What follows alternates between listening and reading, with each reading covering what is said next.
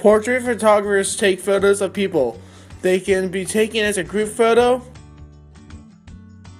or a photo of a single person.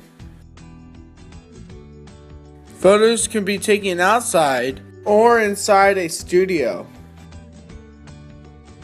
For this job, you will need a camera, a computer, or a laptop.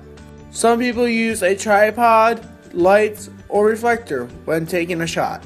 You will also need an SD card, flash drive, or a CD for storing the photos. An editing software is used to modify the photo.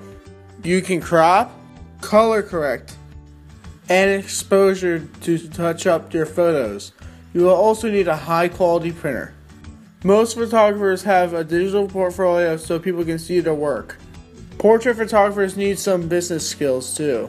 They advertise, schedule appointments, purchase supplies, keep records, bill customers, pay bills, and if they have employees, they will have to hire, train, and direct their work. They need to be able to multitask and be organized. They need good people skills too. Photographers need to listen to their clients and make sure they get the shots the people want. They will have to work with kids and sometimes pets. Both can be difficult. The pay scale for portrait photographers vary. If you're just starting to work at JCPenney and Target for your shots, you will make around $8 to $12 an hour. But if you have your own business, the salary varies.